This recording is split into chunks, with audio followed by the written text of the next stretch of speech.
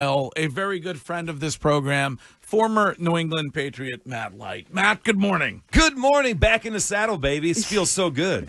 Welcome back. Thank you very much. How is Mrs. Light? A everyday listener of this program, Susie Light. Yeah, she tunes in, man. She's she stays current with all the things. I hear from her all the time with feedback on what we're talking about. Yeah. And well, you guys cover a lot, and she's a woman in the know, and I will say this: we made a transition down to Rhode Island, left Foxborough, and bought a beautiful farm down there. A farm. Mrs. Light is now she's out there doing a lot of gardening. She's digging up stuff. She's weeding. Really? She wears overalls. She does. She bakes, and I'm not just saying this.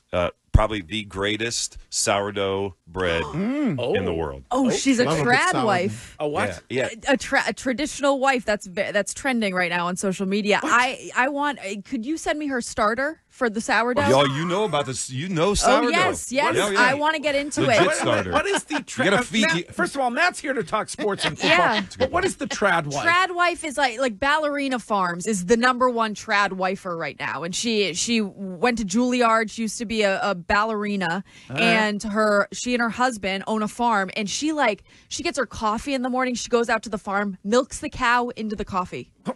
Like everything is really farm to table. Farm to table. She hasn't gotten there yet. I mean, we have chickens. Would you like her to milk the cow into your coffee? At this point right now, she'd have to milk a chicken or a duck. Okay. Because that's what we have. All right. Okay. And I don't know. According to Mr. Fokker, you can milk anything. Yeah, you can. Anything. I got nipples. Can you milk me?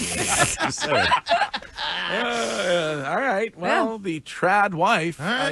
You have one, and congratulations on that. Yeah. I appreciate it. Listen, on the way in here, I was so fired up. I got to listen to one of the greatest songs. So, by the way, when you become a Rhode Islander, driving to Massachusetts, even though it's like 8 minutes to the border, is almost like too much. You know what I'm saying? Like I used to hear this too, like, oh, I got to go all the way to North Attleboro. I'm like, dude, you live in Smithfield. I'm like, that's literally 7.5 miles.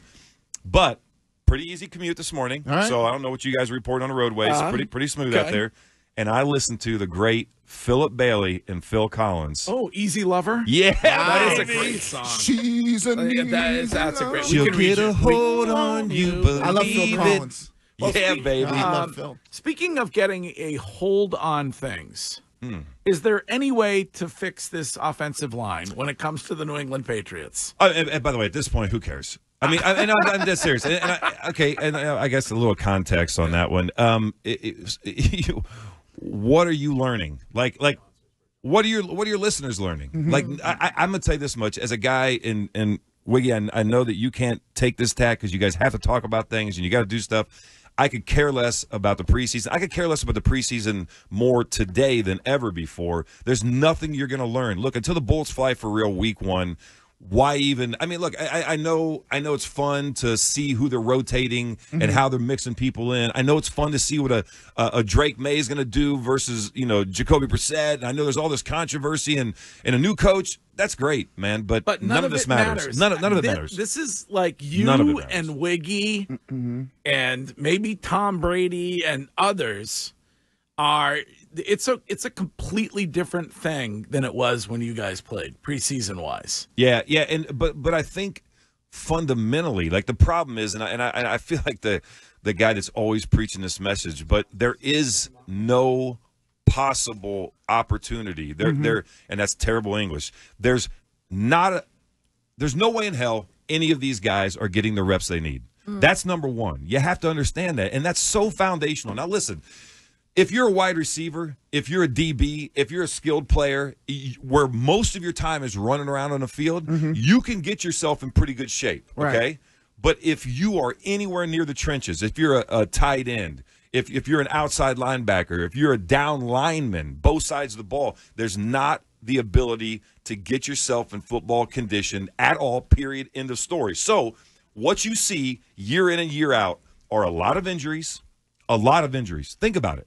Go back over the last, just say 3 seasons, and look at the number of guys, and not just Aaron Rodgers. I mean, obviously, there's big names, but this happens on every single team all season long, major injuries. Why? Because they're not in shape. Why? Because they can't practice. Why? Because the rules literally prohibit them from doing the one thing to get them in shape. And, oh, by the way, they also can't line up right. They also can't just do the fundamental things from a mental aspect because they don't practice.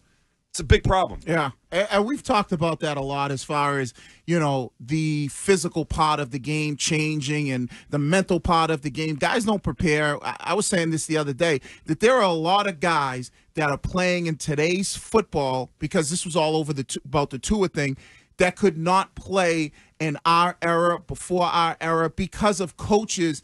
When I started was Bill Parcells. Like, mentally, they're not strong enough to handle the stress. By the way, Jahlani Tavai is probably listening to this right now saying, old man screaming at clouds. I am screaming. The two of you guys. Yeah, I am definitely doing that. He's going to join us in a minute. And he's probably saying, here's oh, great, Light and Wiggins. When did they play? In the 70s? Yeah. Yeah, but here's the thing, right? So on one hand, if you're a listener, you could be saying, okay, well, yeah, these guys are doing something like that, or they're saying that these guys aren't tough. That's not at all, man. I mean, look, if you walk in these locker rooms today, you're going to see a lot of tough guys. These guys, there's nothing that would prevent them from playing back in our time other than the fact that they literally cannot do it. The league created rules that don't allow them. So if the league were to go back and say, hey, you know what, we made a mistake. Okay, the reason we did all this is so we could get our 17th game. We all know that now. Right. And the reason that by the way, dead serious, end of story. The only reason that coming out of the 2011 CBA that they made the changes that they did was because of player safety, health, and wellness. Well, obviously that's not true. The game's less safe today than it's ever been. So it was clearly all about the 17th game and probably getting the 18th game. And hey, by the way, free market society guy, go out there and make as much money as you can because everybody wins. The players getting paid more now. But the game is terrible. I'm in favor. No more real two-a-days. I'm in favor of the 18th game because we get the Monday after the Super Bowl as a holiday. That's why I'm in favor of it. It wouldn't change for us, so it doesn't really matter. Matt Light is here, and you can hang around for a while, right?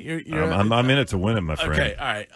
Right now, because it is a Patriots preseason Friday, we are joined by Patriots linebacker Jahlani Tavai, and he is brought to you by Shaw's and Star Market, perfecting the art of fresh, and by findmassmoney.gov. Hey, Jahlani.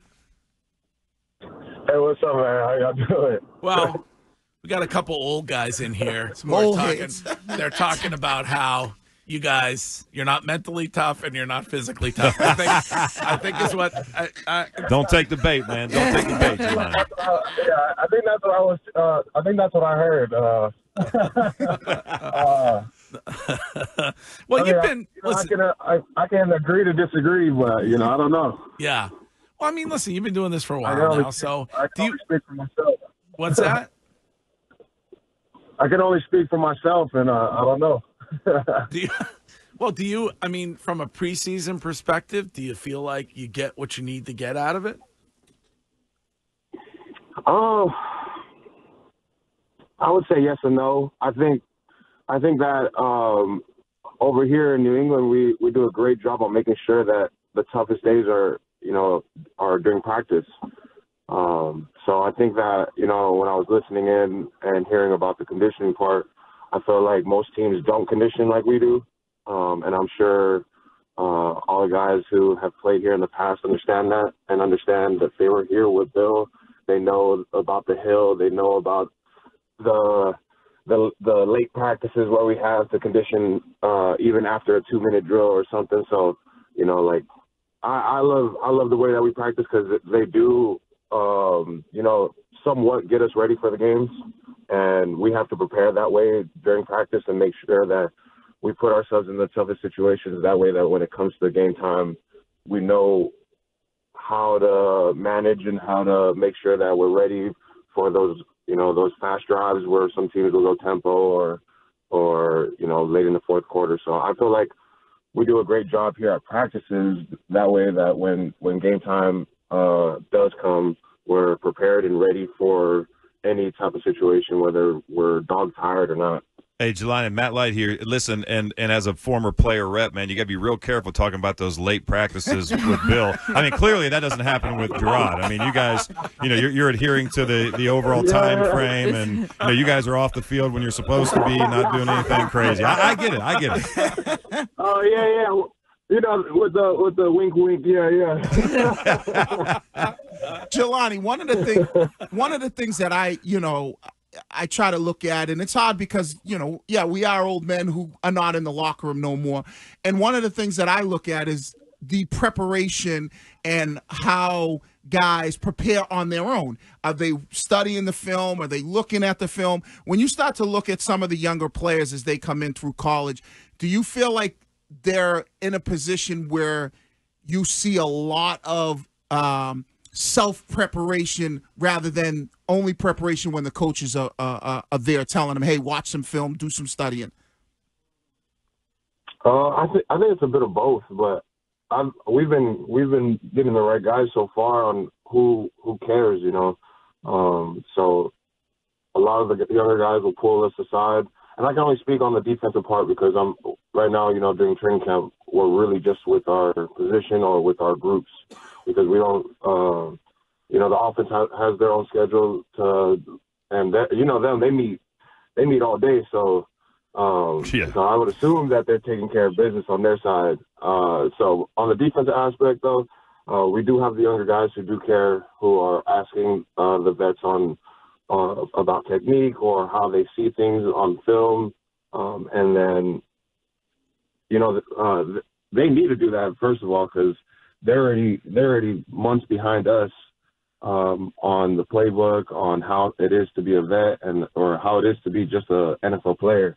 So I would expect them to do that, and luckily they have been. So I mean, so far it's been good. I mean, of course you're gonna have the strength like the guys who will do their own thing, but an overall aspect, I think that we have the right guys as we're talking about our younger guys. Yeah, listen, you hit on a good point.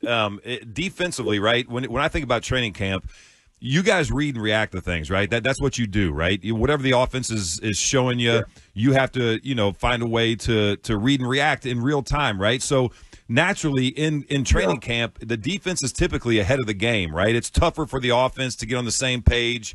You're trying to execute plays and run routes to the right depth, all that kind of stuff. And with a new offense and with new guys and a new head coach, I mean, I could see where in training camp, you guys are definitely ahead of the game defensively when it comes to practice, back and forth, right? What I think, though, is interesting is, look, not that long ago, we were able to hit back-to-back days, right? And I don't – maybe I'm wrong. I don't think you guys can hit back-to-back days.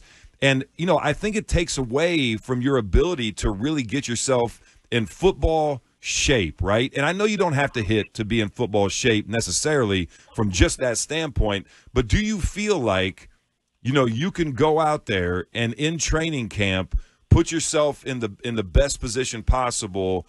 And maybe you can't answer this because you weren't in the era of when we did hit like that, but do you feel ready to go week one physically?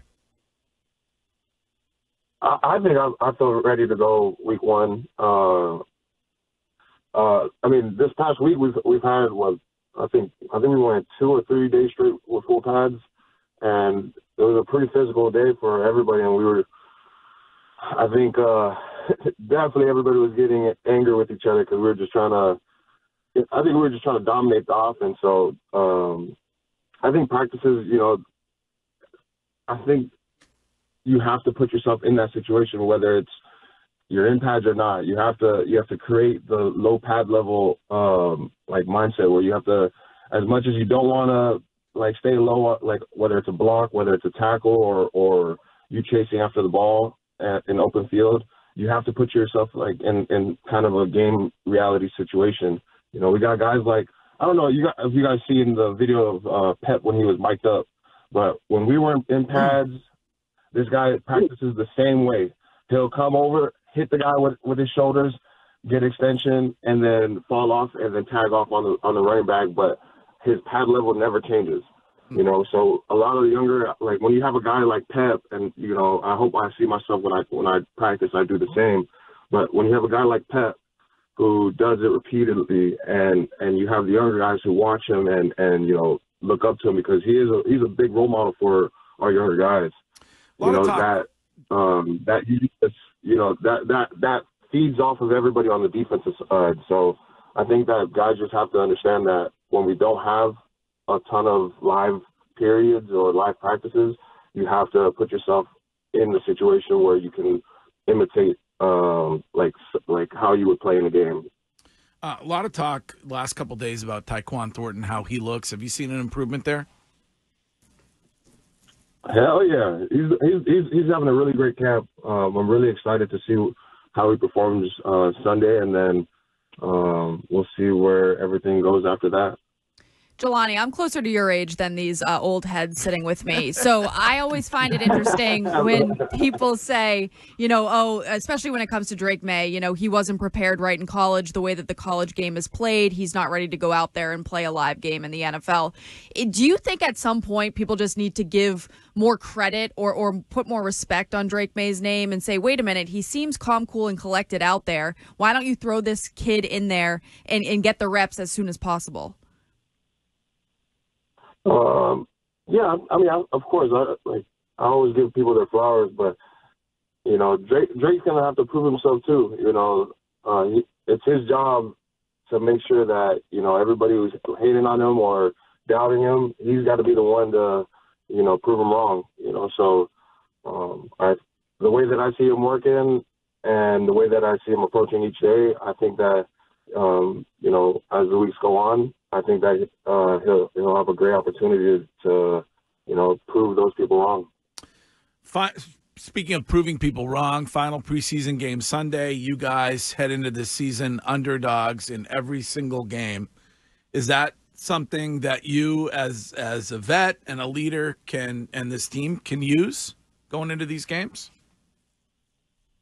I don't mind being an underdog, man. We've been underdogs I've been an underdog my whole life, and I love it, because when teams, think that they can roll over on you, it's the best type of game to come in and just smack them in the mouth, So I'm excited for the season. I'm excited for Sunday, so I don't know who's playing or not, but if we do get the opportunity, I'm going to take full advantage of each rep that I get and just make sure that I am ready for the week one to come. I got to make sure the old heads over here listening know that we're ready.